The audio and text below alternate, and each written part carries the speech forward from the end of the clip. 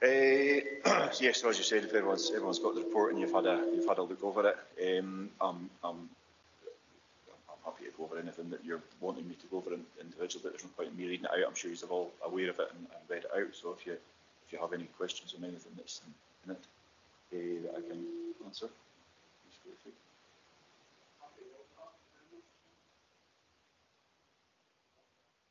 Can I just check, the KPI figures are based on 10 years ago?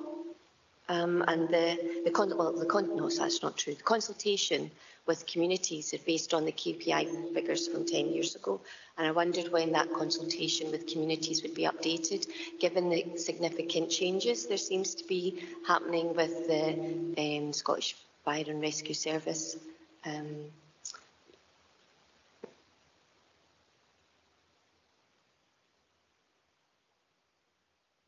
Yeah, sorry. So the figures for the incidents that you're after from 10 years ago, is it over the last 3 years that they've been noted down? Is that the ones that you're after?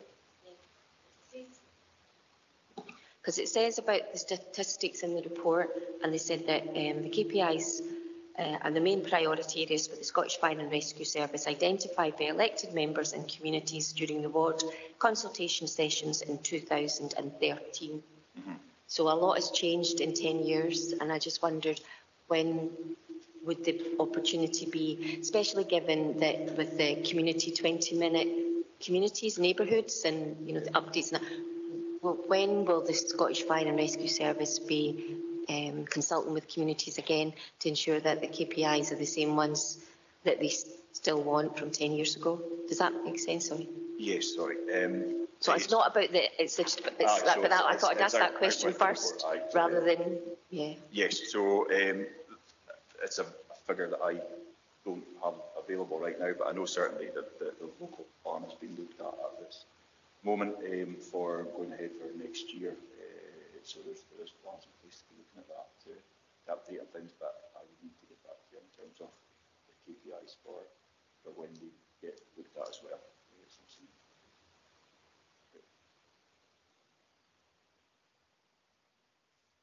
Anybody else? Margaret? No, it's a very good report. Thank you very much. And I see that we still just have one female in the Democrat. And how is that working? Is there an extra space? I just wondered, we used to go and visit Angela and I, and it'd be quite nice to have a visit sometime if that's possible, because it tells you all this, but when you go there, because you used to have open days, and that was the whole population in the town appreciated that. But I know since COVID, these things have fallen by the wayside. But I see that the first appliance, when they go out there, 99, that is very good. That is very high. The second appliance has gone down quite a bit from the last time. I wondered, was there that sickness or what? I wondered if you could give me an update on that. Thank you. No problem. Yeah, thank you. So in terms of how things are working at the station, and just still the one female, so yes, we are currently understaffed, and we are looking at recruiting more people, and it's a continual thing. I think Dingwall, as you appreciate, is in a very good position, and that's brilliant figures in terms of the effort that the guys to maintain that level of availability for them. I did notice that the second appliance has dropped slightly. Going back to the facilities in the station, it's obviously things have dropped over the period of COVID and not having that same things going on. The good news in terms of Dingwall station is that we're in the final stages of just waiting on refurbishment works about to begin. I'm hoping that's looking like starting next month. So in terms of coming out of the station, no problem, but it'll be a port of ovens for a while until these refurbishment works. So there's going to be an extension put onto the station and a general refurbishment to allow for better decontamination facilities, which is which is a big thing for the fire service and the boats that have gone into the health and safety and welfare of the crews. So that works, as I say, ready to start towards the end of this year, and we could be completed hopefully by the mid to end of next year. But in terms of coming out of the station, you're welcome anytime. Just get in touch with me, certainly, and you can have a look over anything at any point. In terms of the second appliance being available, numbers have gone down. We've just had another retirement there just now, but as I say, it is a continual thing for recruitment. There has been sickness, no more than anywhere else, just in things that is the old thing. And it is something that we're continually working on to try and get more people in to get that availability up, which is the bigger part is probably in daytime hours rather than evening hours, just due to our work commitments is the issue there. But it's something that we're continuing to work towards. Does that answer your question? Doing on this?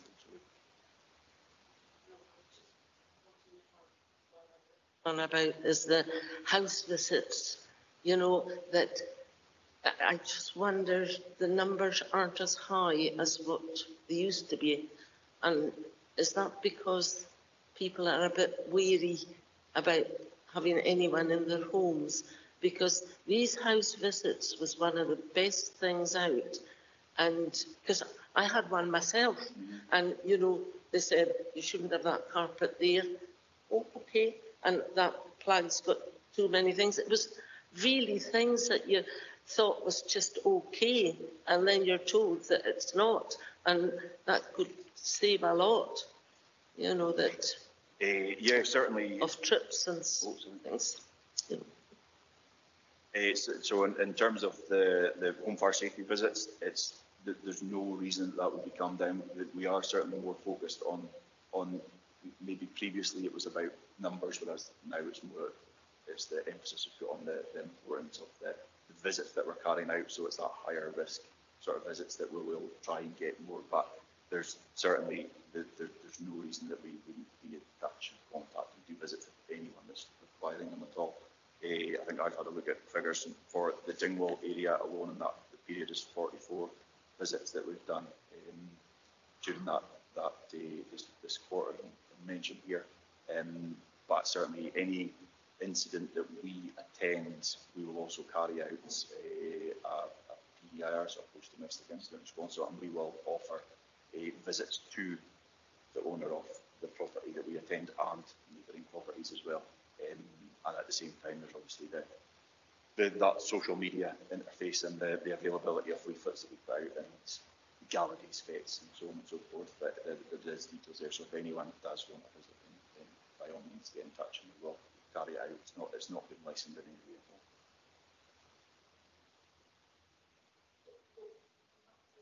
at all. Well, as you know, you're aware, we often have to go and visit someone in their home because if they've got a complaint to that. And I do now start saying, you know, you shouldn't have that rag there. Would you like a visit? And they say, oh, I don't know. Is it okay for us, if with their permission, to refer it to you? It doesn't have to go through a social worker. No, certainly. If anyone is wanting a visit and they're just unsure, then that's the means. Then just put them in touch with us, and they get, you know what I mean. We'll certainly get it sorted out. It's not a problem. Okay, thank you. And it's probably following on from what Margaret says about the home fire safety visits, because I know even during COVID you were still doing home fire safety visits, and they are very important, and the officers that go in also pick up on other issues that maybe the clients have if they're elderly or anything like that. And I wondered, how closely do you work with housing? Because as councillors, perhaps if there's kind of antisocial behaviour or fires that are deliberate fires that are happening in people's gardens or the like, and the neighbours are worried that perhaps their properties could go on fire, do you only go to the individual that's caused the fire, or would you visit the neighbours round about? Because I know one recently.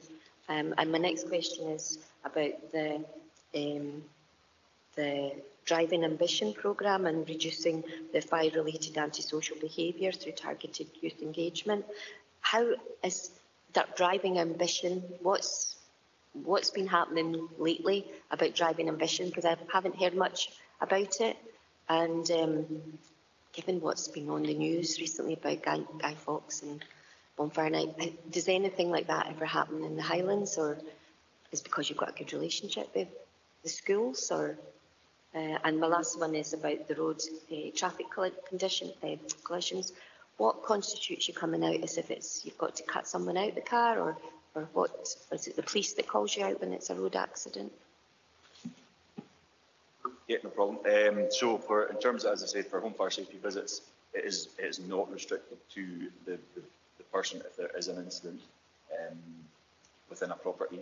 We depending on the severity of the incident would be depending on how wide out we would reach within the local community. So if there was something that's maybe a false alarm, we would reach out to the initial property and maybe the direct property, the neighbouring properties.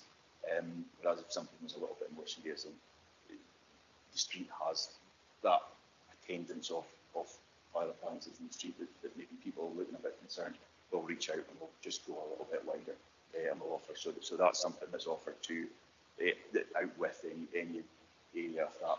If there was any concerns in terms of from ourselves, obviously we can only go into a property that the person's wanting us. But if we have any concerns, then we've got reporting procedures that we will put forward, whether it be antisocial behaviour or elderly and other concerns that's not fire related. We can pass on the concerns to social rule, then it will pass out towards housing or the appropriate department, whoever provides the help from that side of things. In terms of the RTC question, we will basically whatever. There's no stipulation as to say what and when we will attend any RTC. It's that phone call initially when something happens is how we'll attend. If somebody requires to be released from the vehicle, then obviously we do that. But a lot of the time, thankfully, it doesn't come to that, and it's maybe a case of just assisting the ambulance service or doing medical care ourselves prior to the ambulance service getting there, if anyone's there first, with it being more sort of rural areas, is what we do there. So there's no how and when what we would attend. In terms of the programmes and the initiatives that we'll go out and take part in, so yes, certainly with talking about Bonfire Night being relevant, would have been last night, we do have the crews going out and liaising with the schools and giving talks in schools about the importance and the safety of these things, Bonfire Night and fireworks, and so that's been quite a targeted thing there recently. But that's something that moves on throughout the year, depending on what time of year it is and what's more relevant. Obviously, spring, summertime, wildfire related this time of year. Then coming on towards Christmas, it changes. So that's something that moves on. The driving ambition side of things is something that we do have the capability of. They've got our fire safety team have facilities that they have got up and running, and they do go out and attend. They've got virtual reality headsets that they can again take out to schools and things like that. I don't believe it's something that's happened in this local area recently. It's one resource for the Highlands, but it's not to say that we won't look at that. It's just that it's happening elsewhere now. I think that it moves about to appreciate as one resource, and it's something that we can be involved in.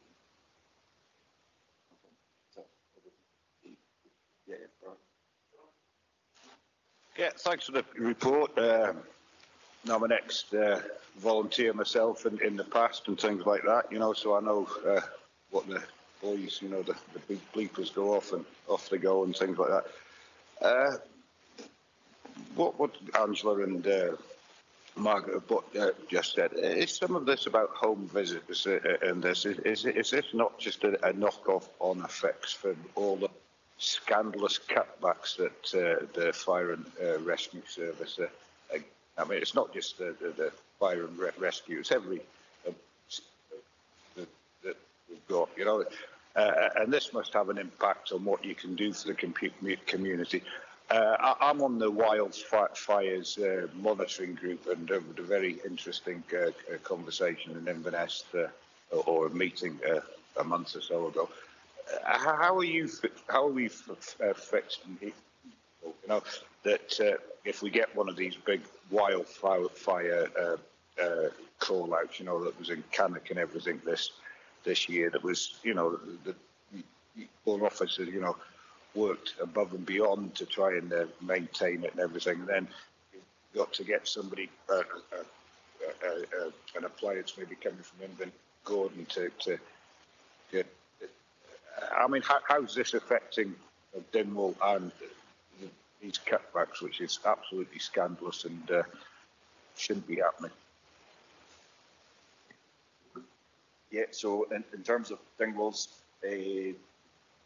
right now there is nothing has happened in this area in terms of cuts. That you've mentioned, they are there. There is as you know, budgetary differences that have got to be met, and it will be ongoing for the next couple of years as well. So it's something that can come in. Right now, it's one of these in Dingwall in terms of the crewing is sitting obviously in 18 here, it's now 17, but there is a continual recruitment in place. There is investment going in, as I say, to the local station to upgrade that, which is great news, and it will make it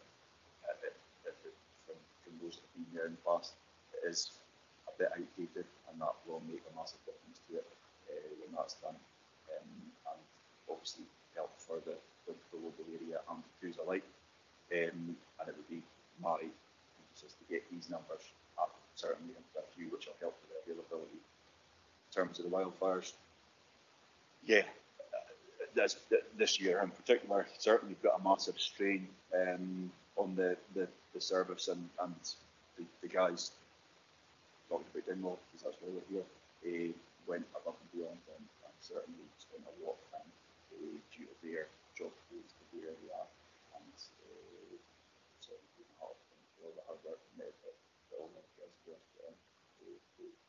continuing this year with the wildfire events at Cannock, and I like to say it was a team effort across the board, but certainly we took part.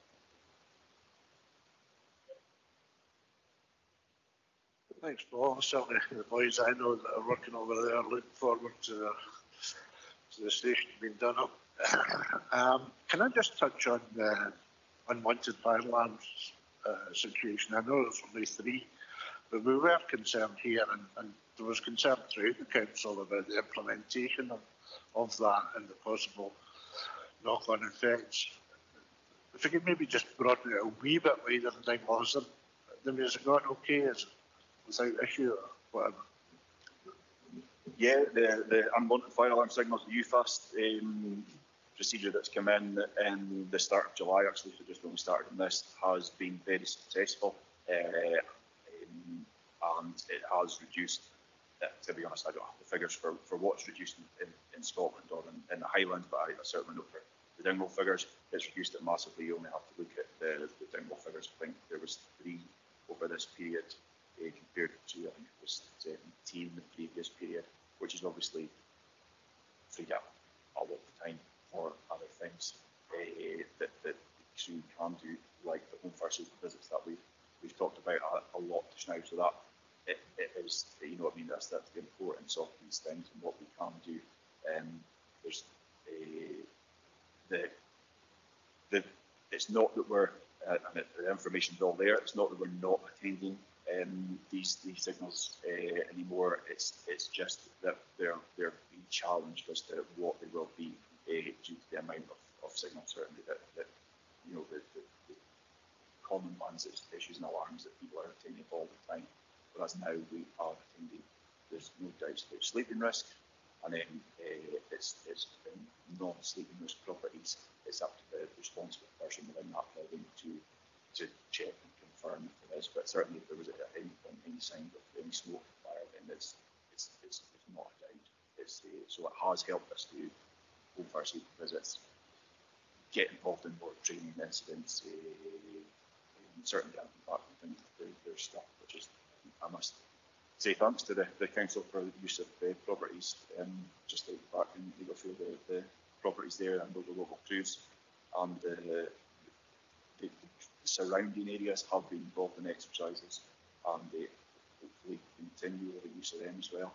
Again, in terms of visits to the station, you're more than welcome to come along and witness some of these training events, which are hopefully fun in the future. So that's by not attending these things, it's just given us that little bit more time to allow us to do important things which help with health and safety.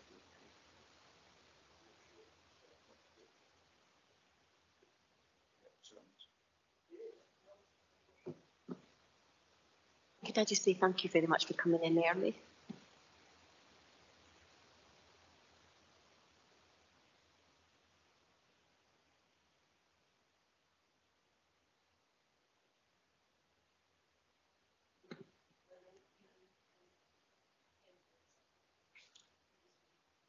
No, I think just alongside that, I think the guys know how much they value what they do in the town and the area. If you can just take a grateful thanks back to them, that would be. I appreciate that. I'm sure they'll be delighted with that. As they do the period of time I've been there, I know they do put in a tremendous amount of work, and they take pride in getting to that figure and making sure that there's all the compliance available in the local area. So thank you very much.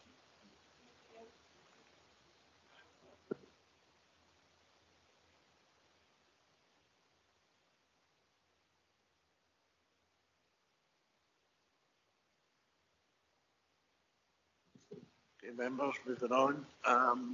The Dingwall and Seaforth Ward discretionary budget applications approved since the last meeting. You have them in front of you. They're for noting. Any questions? No? Okay, can we note them then, please? Noted. Yeah. Yep, thank you. Moving on, Dingwall Common Good Fund. Good morning, Helen. See you joined us. Yep, so over to you in terms of the Dingwall Common Good Fund. Thanks very much. Just a couple of updates on the standard report that has gone out to members.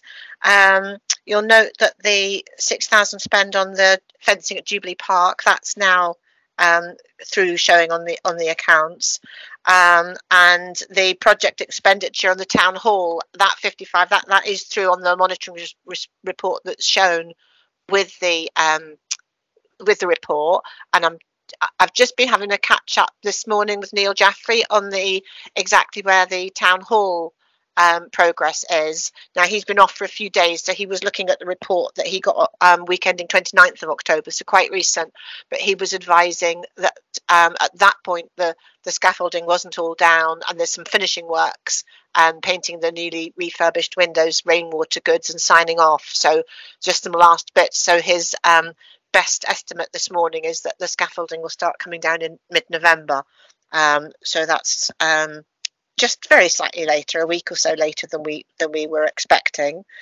The only other thing I was going to pick up on the report is obviously last time we met we had a discussion about the Dingwall Community Hub. We have been in touch now with Ricky Cheng in Estates, and we've also confirmed that there was no restrictions put on when the grant was awarded to refurbish it.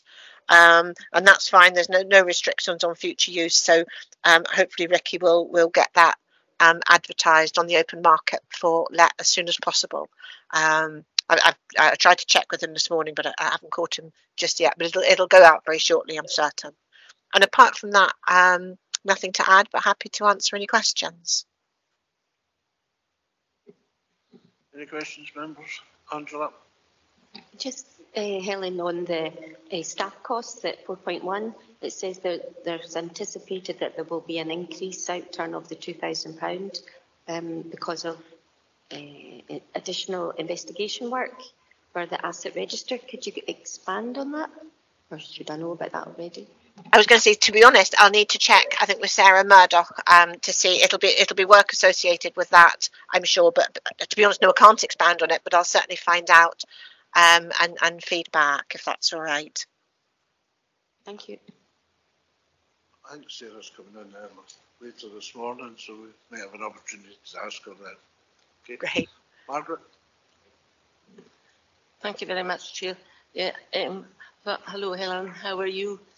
Fine, thank I you. hope you're in a beautiful place because your background looks great. I am actually in the office this morning. Thank you very much because I got the project update about it on the community hub. Where are we advertising the community hub? I know that that's to do with property. Yeah, I mean, normally it just goes onto our website, and I'm sure we could promote that. But there'll be a link to the website, and we could send that to members. You could, share it amongst local groups you think might be interested or whatever. Because I got back to the gentleman that put forward his wish to take it over, and it'd be a shame to leave him hanging on forevermore, because we need to have somebody in there, and the sooner the better.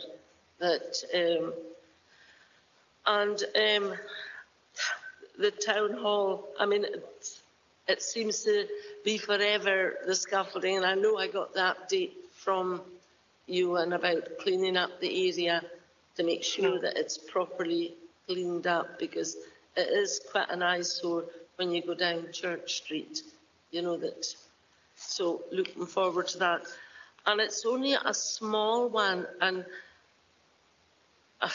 about the money in the Common Good Fund.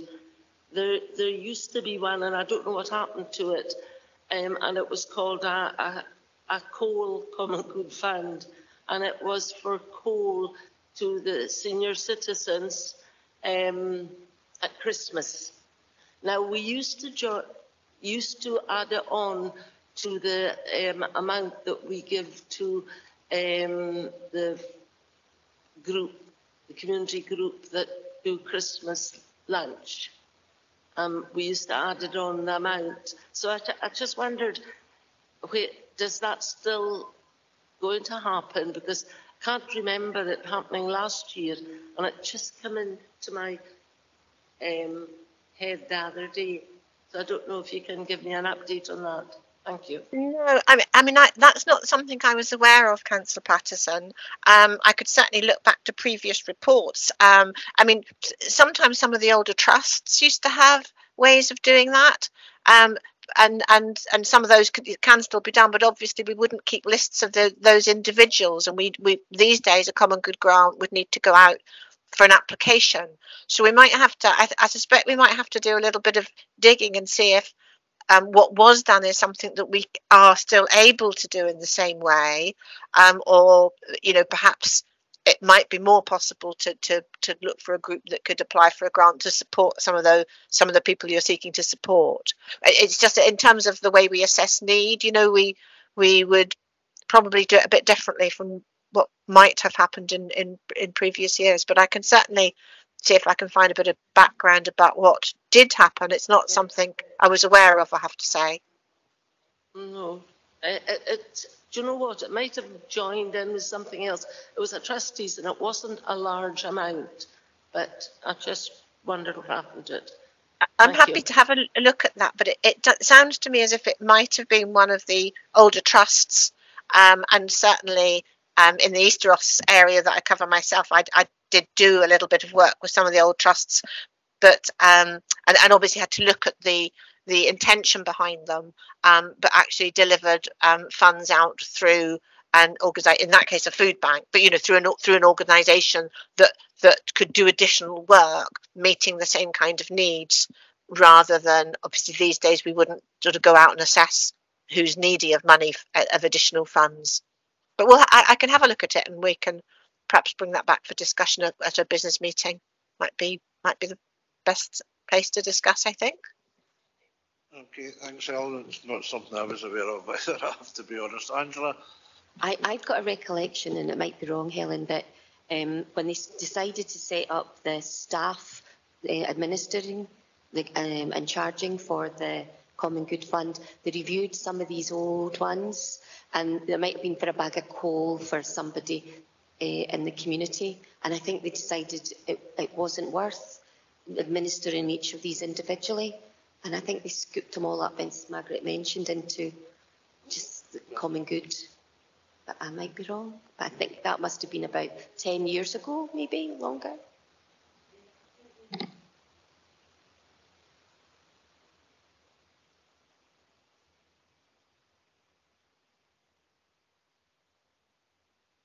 As I say, I'll have a look at that and bring any information I can gather. Somebody did approach me and ask me, do we still give a bag of coal? Because there was somebody older that was aware of it. But I think I recall Angela's maybe right.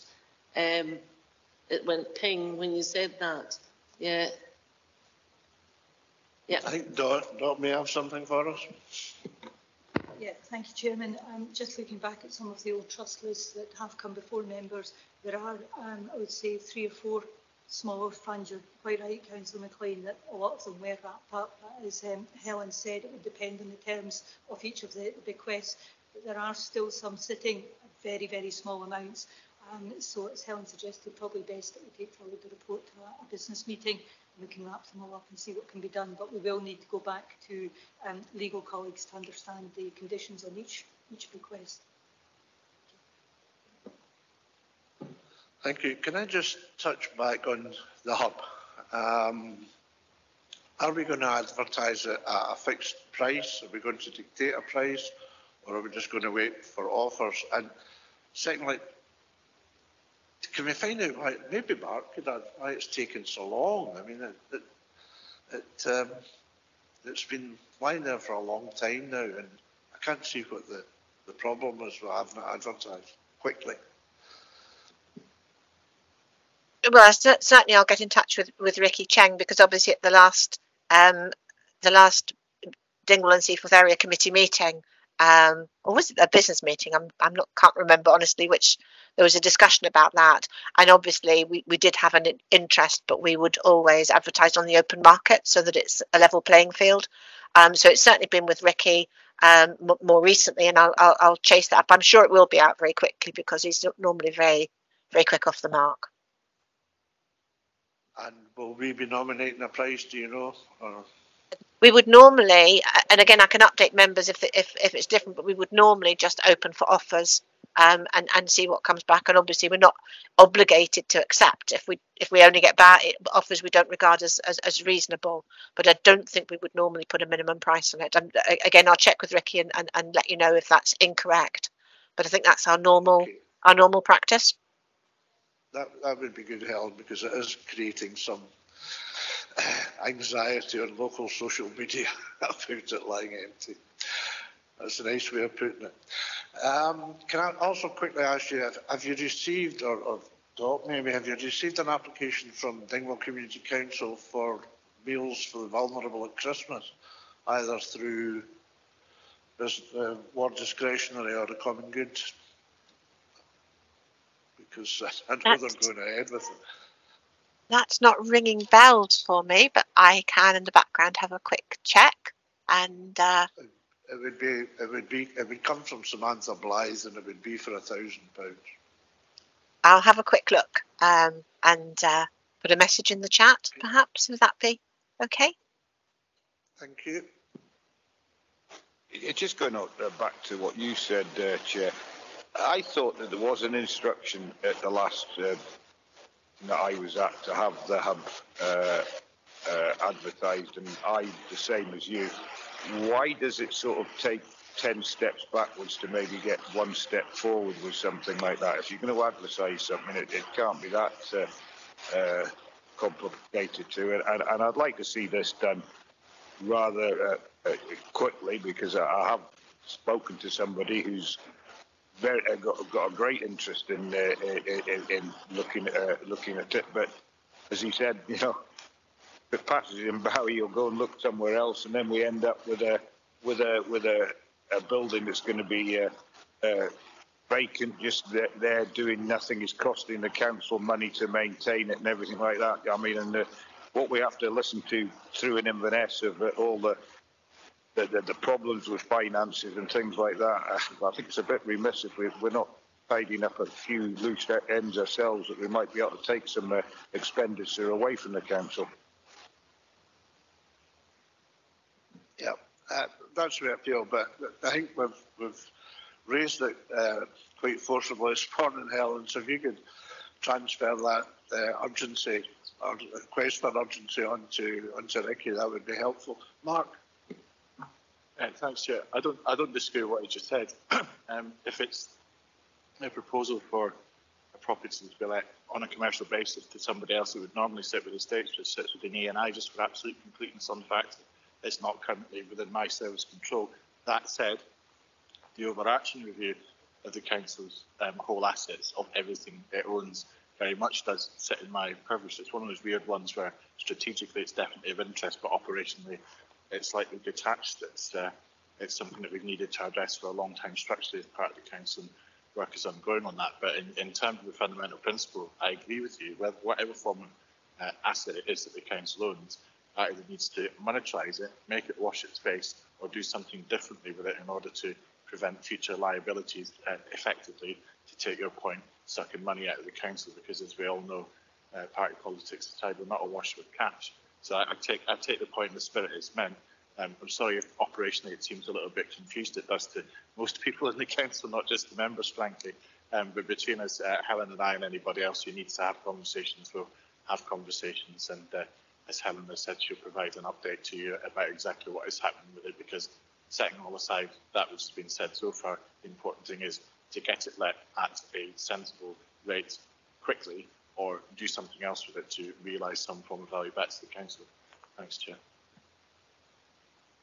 Margaret?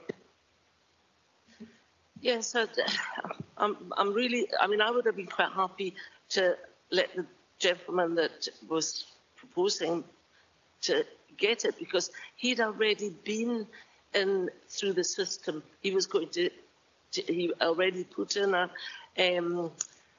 that he would like to have it. And I wondered afterwards why we had to go to the open.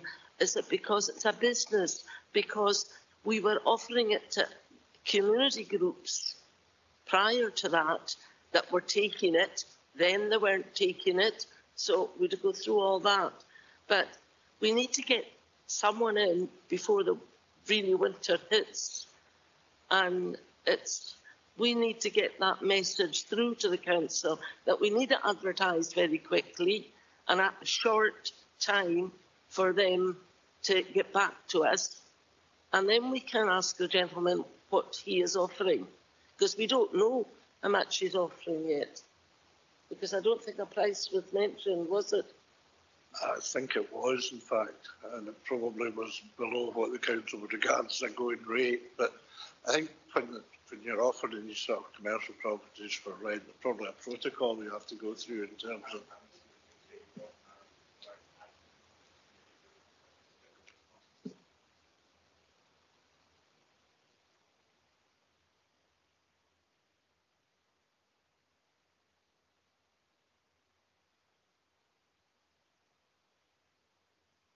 Okay, I think the message is we'd like to see it on the market just as quickly as possible. Angela?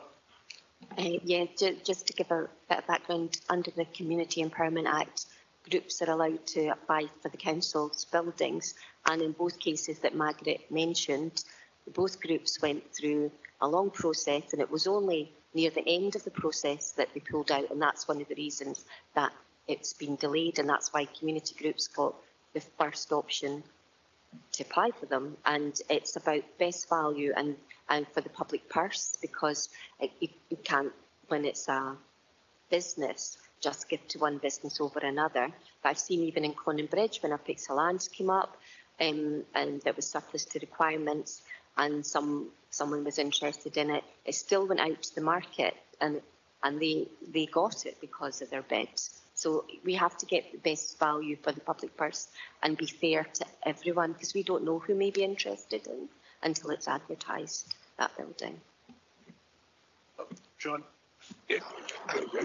Chair, I understand exactly where you're coming from. Do we, at the end of the day, and I'm in agreement of it going out to tender and see if we do get any bids and everything, but it's been lying there for so long. If we only get one bid and somebody said, "I'm prepared to give you this to rent it," can we as members have any influence over what the bid is or not? Because I'd just like to see, instead of just another empty building in Dingwall, something done with it, that's all. So, in terms of being able to directly influence the negotiation, no, because it's an operational matter. And so you have set the policy by which we go and deal with these things on your behalf, so it would not be appropriate for you to be actively involved in the negotiations around that, as much for your own protection as anything else. In terms of an underlying rent offer, I'm just talking more general terms here, we have to form a view about a sort of de minimis level below which it doesn't make sense for us to give the asset to someone else. In other words, depending on the terms of the lease, if we still were to retain repairing obligations as a council, for example, but we're only getting a marginal amount in rent, then there's an economic argument in some cases to say it actually doesn't make sense to let out below a certain level. Other options then need to be explored. But it doesn't, I think, detract from the point that we were debating earlier on, which is that irrespective, an asset should not sit empty without a limit of time. You either negotiate and get a market rent that actually makes some form of sense. Cat transfer, as Andrew was talking about, and that was a good answer, and thanks for saving me the effort of having to try and work that out myself. Or you do something else to realise and monetize that asset or change its use. What you can do, or what's not really appropriate, is just to simply leave it there empty, because there are still costs that attract and liabilities that attract, and it's not being used. So it is a general point, but to answer your point specifically, you can't actually be involved in saying it should go at this rent to this particular individual, because we need to make sure that we have clear, independent lines of transparency, and that's to protect everybody in the room. Thanks. I was so glad that Mark said that, because it gives me the opportunity to come in on Mark's service as a corporate landlord, because as we know as local councillors, we are frustrated about the number of empty buildings that are in the town, and over the last year at least, we've been asking and had officers coming to our ward business meetings about a number of the buildings. And for example, the Edinburgh Woolen Mill chair that has been raised many times, and the frustration that people have that that's not been put on the market yet. And we have the old Highland building, and raising these because there's a election team using the Highland building for storage, then you don't get a discount on the building being empty for rates. And I believe that the Edinburgh Woolen Mill is over £21,000 in rates. So where does the council's paying rates on a number of buildings that they have in our ward and throughout the Highlands, and as a corporate landlord service, they're looking at trying to dispose of buildings. So how quickly will some of the buildings either be rented out, which is what we want as local members, or sold off, or decision be taken where we're going to sell them off, because it's a frustration for us all. I think you're right, and I think Mark's well aware it's a frustration for us all. We had a number of meetings on asset rationalisation, and we haven't had one for some time, but we really are particularly frustrated about Woolen Mill, Mark, because we can identify people that would be able, craft people, especially in the run-up to Christmas, who would move in there, but we're told that there needs some work before that can be done. So given that work probably isn't hugely expensive, why aren't they doing it? Because we need to do it to rent it out anyway. Just before I ask you to respond to that, Margaret wants to come in. Because it's about the same thing. There's more building than the hub lying empty. So I don't know why everybody's moaning about the hub, because there's bigger buildings, there's the smaller ones, the kiosk in the park. The windows are still broken. We had a big discussion, I think you were at it, weren't you, when, you know, I had somebody that was willing to take it over, but nobody was getting back to her. She was speaking to Mr. Forbes, Kenny, yeah, and at least with the woolen mill, they did clean the windows and tidied them. I think every time you saw me, you sort of went, oh no. And it made a difference, but we don't seem to be marketing, and we need to market it, you know, because it's a big building. And I'm just wondering, how many buildings do we have in our whole ward that belong to the council that are lying empty? It'd be really interesting to find out that, and especially on the high street, because, you know, people are complaining about all the empty buildings and they're blaming us. They're all ours, you know, but they're not all ours. And, you know, I was late for church yesterday, believe it or not, because I was stopped by so many people moaning about what's the council doing about it. And, you know, you can't force people to stay in their buildings, you know, if they want to give up their business, but it is difficult. But if we're not getting help from property, then you can't blame the council. Well, we can. I think there's a wee bit of a perfect storm here. We know it's not just Dingwall, many other towns and villages like the Highlands have got the same situation, but we've been particularly badly hit over a very short period of time with 3 of the major retailers moving out. But the fact is, we well know only one of those is owned by us. So it doesn't really matter to the public. We're going to get the blame for it anyway in terms of that. But I do feel there's been a lull in where we are with asset rationalisation yet again, Mark. And it's a long time since we were promised that things would move. I just wondered if you, particularly in relation to the old library, it's a big building to be used as a storeroom. It's not appropriate either, I don't think. We need to move in these issues, and we need to move more quickly than we're doing at the moment. But I'll hand that one back. Thank you for that. I think the wider issue is, irrespective of which individual service it is, it's still a council problem. Right? So, whilst the truth of the matter is that the commercial buildings lie outside of my direct service, nonetheless, it's still a council problem to address overall. So I'll be clear about that, number one. In relation to kiosk, the woolen mill, issues about posters and windows, etc., I'm not going to recount the number of emails and discussions that we had on it, but part of the challenge in relation to that was some of it was actually directly within my control and was dealt with relatively quickly because I could directly instruct. Other things I had to be, how shall I say it, a little bit more diplomatic and persuasive, which was taxing my natural skill set, you might think, probably quite correctly, frankly. But eventually that did result in posters being taken off and a bit of street cleaning as well being done because that cut across again 3 service areas. I think part of the challenge you probably related to quite accurately, Chair, is that it has, as I understand it, anecdotally proved increasingly difficult, even in one of the more major settlements in the Highlands, to be able to attract commercial businesses into some of these properties, or to find a way of actually getting people to occupy them at a commercially viable rent.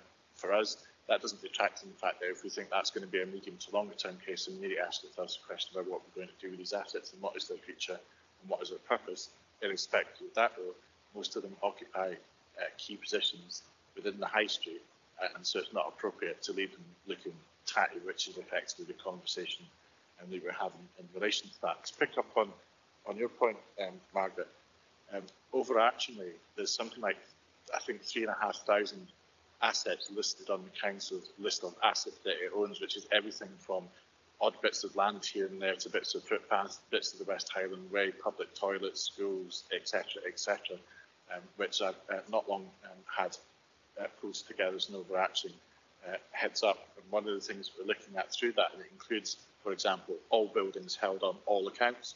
So there's commercial stuff under E&I, there's the housing property stuff under the commercial land model. That requires still a further discussion about what that should look like going forward, and Derek has some views on that, which is fine. There are other services that own and control land and buildings, community and place, for example, public toilets, various other odds and sods. Colleagues in health and social care own a range of buildings actually in relation to discharging their statutory duties for looked after children and various other forms of placement. So ultimately there are several different services that have an interest in property, but overarching it's a council issue. So one of the things I've been asked to do is to go through that list of 3,500, mark it up for those that are capable of being disposed of, alternative uses, etc., let, otherwise dealt with in whichever way we think is absolutely appropriate. And that will include also a review of the potential for mothballing of schools, which is important because overarchingly, without going too much into the detail of this, asset rationalisation across the council has largely been focused on offices and buildings, and that's important in the context of what we've been discussing today. But 90% of the CTFM activity in terms of staffing and in terms of cleaning, kitting, etc., is in schools. 60% of the floor space that the council occupies as a whole is in schools as well. So actually, if we're going to derive exactly the kind of long-term savings you were talking about, Graham, from the whole system, I mean, you'd be having some difficult conversations about actually the school estate, as well as things like depots, as well as things like correctly, as we've been talking about today, a range of different buildings. So that's the current position. In relation to Dingwall more generally, I'm aware that we are slightly behind the curve in terms of coming back to you with what we had said we would do, which is an overarching review of what Dingwall looks like and what steps could be taken in terms of building rationalisation. I think I said originally October-ish, and I'm aware that I'm about a week late already for that. I just had the draft for Inverness discussed with me last week, which is about 3 or 4 weeks behind where it should be. So I will go back again and remind officers within my own service that we had promised that we would bring back that document to you. And I'm not going to suggest we wait until the next formal area committee. We'll try and find a ward business meeting as soon as practically possible to give you that update as well. Sorry if that went on a little bit, but it's sometimes a little bit complicated the way we choose to do things in this organisation. So hopefully that will give you some food for thought, or at least a little bit of clarity on the subject. Thanks. That's helpful, Mark. Everything seems to be so long. Yeah, and I certainly wouldn't want to wait for the next area business committee. Okay. Okay, well, thanks very much for that, Helen. Oh. Thank you. Yeah, no, Cheers. thanks very much. Thank you.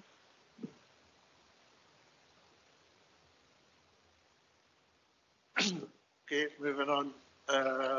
Agenda item 6, inspection report Dingwall Primary. I believe Derek Martin is with us. Derek? Good morning, Chair. Good morning, members. Good morning. Good morning. So you've received a Take copy. us through it, Derek? Certainly. So this follows on from an inspection of Dingwall Primary School by HMIE in May of this year, with publication in August of this year. So I'm pleased to bring this paper to committee this morning. If you look at part 2, a key message is that we're asking the committee to review and note the report this morning, and I'll be happy to take questions around that.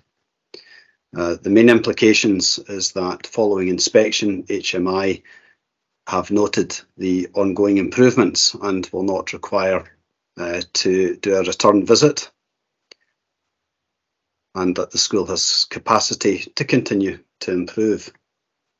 In the appendix, you can find the summarised inspection findings, and I've taken out the key bits in section 4.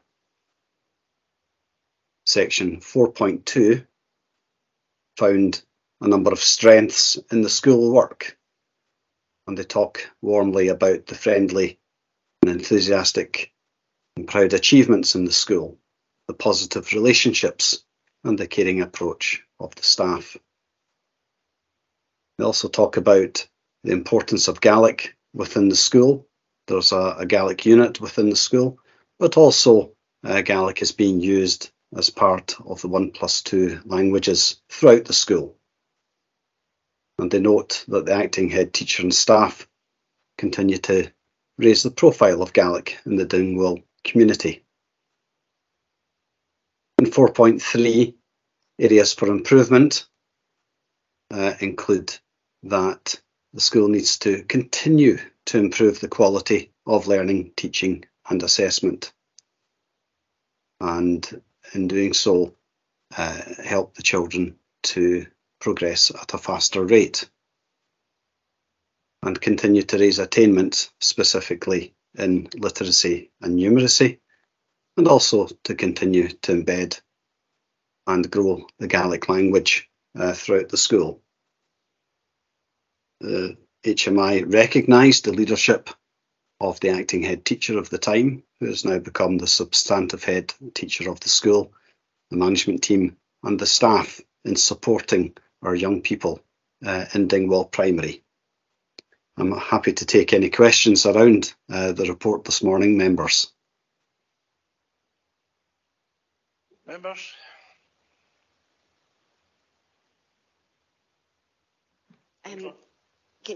Thank you for coming this morning, Derek. And I know that there will be some other questions, but I would like to concentrate on the Gaelic because you've mentioned it a few times, and as you say, it's on the positives and it's in the negatives as well. And the reason that you probably know why I'm raising it is that the Croylican nursery, Gaelic nursery, was. I don't need to explain to you the background, but they have moved to the Gaelic medium. Well, some of the children have moved to the Gaelic medium unit, but others have gone to Ben Wibbis Primary as well, I understand. And Mark Rogers is here as well, so it's probably a good time to speak about it. There's a concern that the capacity isn't there at the Dingwall Primary to take all the children from the Croylican and others that might be interested in taking up Gaelic. And as it said in the report, the staff and the pupils, it's good for their confidence, and there's a concern from the parents, as you will be aware, that if all the children aren't together with their friends that they have been with at nursery, then that could impact on them developing the language as we go forward. So my understanding is that the capacity in the unit was only 52 perhaps, and that it was supposed to be ready for taking the extra children, but that work hasn't been undertaken to bring it up to standard. And I wondered if you or perhaps Mark know when that's going to happen. And the advertisement of the teachers to take on this extra work hasn't happened yet, and the enrolment hasn't been put out. So just if you could give us a little bit of update on that, if you have it, Derek, thank you. Yes, I have some information around it. It's not part of the report itself because Croylican was a partner centre nursery and was not inspected by HMI. However, around the time it became apparent, members will be aware that the organisation that ran in Croylican wished to cease doing so, and the education service are very keen to continue to support the development of the Gaelic language through appropriate learning and teaching, and that starts very much in the nursery years. And so it's been decided that following the closure of Croylican, that the local authority will continue to move towards having its own Gaelic nursery provision. We did look at alternatives where partners could bid to take on Croylican, but that was not successful. Within Dingwall primary school, there's space capacity issues, and the plan is to continue to develop the current site where Ancroiligan was in order to bring it up to standard for the care inspection purposes. I'm given to understand that that work is aiming to be complete by Easter time. In the interim, parents have moved their children to a variety of nursery provisions in the local area. We're very conscious of the potential for loss of language skill, where children are in largely English medium nurseries, and so we're looking to employ peripatetic staff to give some support during this interim period, which was not of the council's making. So hopefully we will be able to reoccupy the current site in due course, and at the appropriate point we will be recruiting staff for that.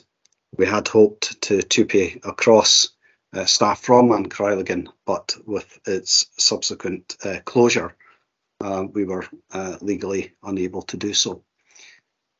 So it is an interim measure, but I am aware that the early years team are working swiftly with estates to bring the existing building up to scratch. I have asked for the collaborative lead officer who supports Gaelic education, and also the area education support officer who was formerly a teacher of Gaelic at the primary school, to come together to support the early years team with discussions about how we maximise the use of any peripatetic staff in the interim. We want, of course, as an authority, for it not to be tokenistic. It's very important for us to give these younger children every opportunity to ensure a good transition ultimately into primary 1 Gaelic medium unit, if that is what the parents decide in due course. Thanks for that answer, Derek. Thanks, Derek. I think a couple of people want to come back in, but just on this topic, communication, as we know, is everything. How are we endeavouring to keep the parents in the loop in terms of communicating with them about Croiligan, about the peripatetic, about all of the issues? Are we in regular contact with them? I believe there are some challenges getting a complete list of the contact details of parents who were formerly at Ancroiligan, and the early years team are currently discussing that with the former organisation to get that data in order that we can communicate effectively with them as a whole. However, anecdotally, there are communications with individuals that are known to us, and we develop our knowledge of that, of course, from children who have been placed into English medium nurseries. I would agree, communication with the with what we'll call the Ancroiligan parents is absolutely vital, and the early years team are working hard to establish exactly who they are. Okay, thanks for that, because certainly in my mailbox, and I'm sure in others, with beginning to be more than a trickle of people concerned about the lack of information, if you like. Margaret, I think you wanted to come. Yeah, thank you very much, and thank you for that update in Croiligan, because we've all been very concerned about it, and the parents, and we're all getting emails with concern. So thank you very much for that update and the promise to keep us in the loop so that we can report back. And I know that we've got another follow-up meeting from the last meeting I was at with the Gaelic group. Got dates. I don't think I can manage the dates that they have already given. But back to the report, and just to say that it's a very good report, and I'm very pleased with the report.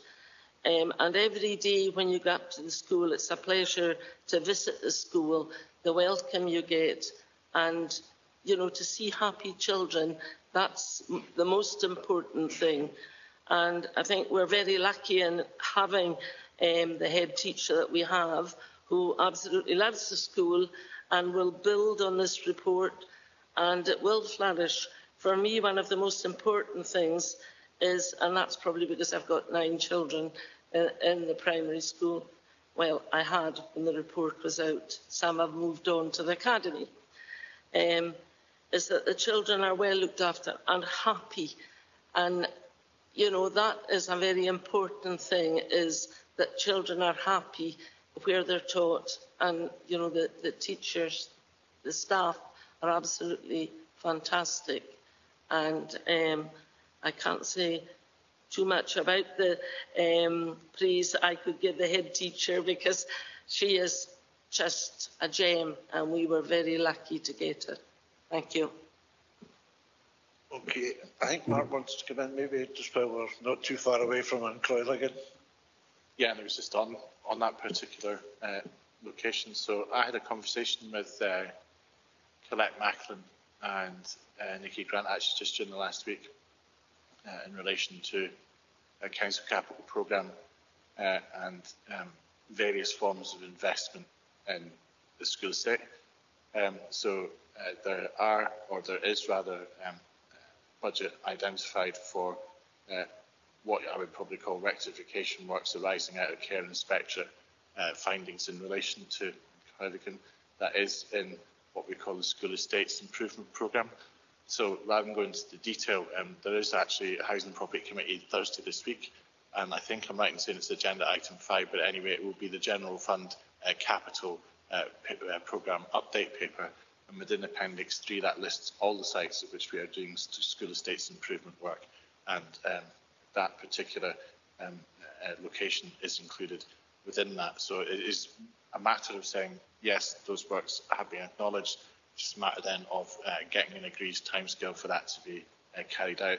That is in the programme. I'd encourage members, if you get 5 minutes, have a wee look around that, because although we will need to improve the level of detail on it, so for example it says we're doing nursery works and we're doing it at that location, timescale and costing information is probably what we will need to put into future detailed papers to go to Housing and Property Committee. But the important thing is in the programme, because as everybody is well aware from the discussions we've had in the Chamber fairly recently in Inverness, it's a challenging capital programme outlook. So if the projects are not outlined in the current capital programme, then whilst you would never say never, you would say they are deferred, they would certainly be deferred pending any additional funding, and we all know how challenging that's likely to be. But at least in terms of Highland, the news is at least favourable. And as I say, if you want to look at the detail, have a look at the Housing and Property Committee reports that are up for discussion this week, because the detail of what we're proposing to spend in various different heads of spending are contained within those papers. Thanks. Thanks, Mark. Angela wanted to come back.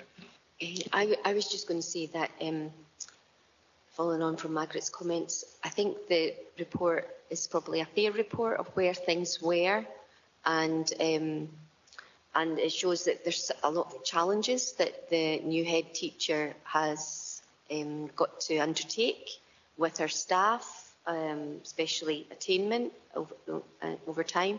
And I have to say the new head teacher is making steady improvements, and that will take time, but I wouldn't say this was a great report. It was kind of balanced. Thanks. Thanks for that, Angela. You heard all that, Derek. I think first thing we would want to do is for you to pass on our congratulations to the new head teacher on her appointment, and we wish her well. But across the report, we're looking at it as a good starting point and a recognition that there is a great deal more to be done. And personally, although I haven't discussed this with members, I'd like to suggest that Sarah is able to come and meet us at a Ward business meeting to outline where she is now and where she sees the vision of the school going. Certainly there has been a very, very positive reaction to her appointment in the town.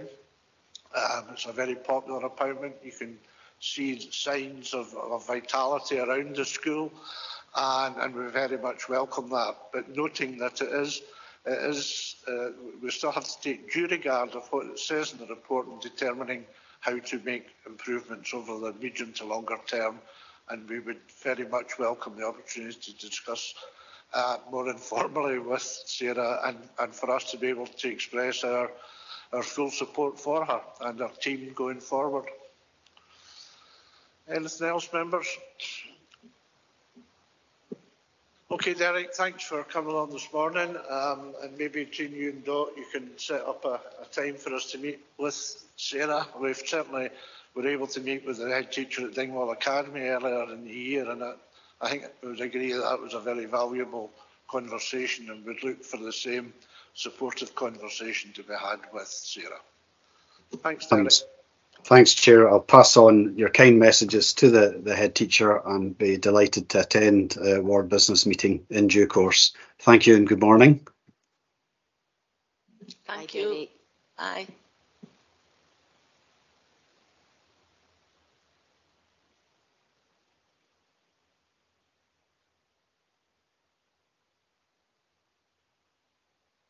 Okay, members, nearly there.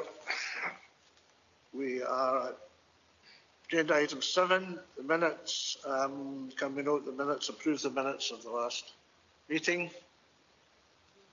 Okay, with that then, only calls for me to thank you all very much for coming this morning.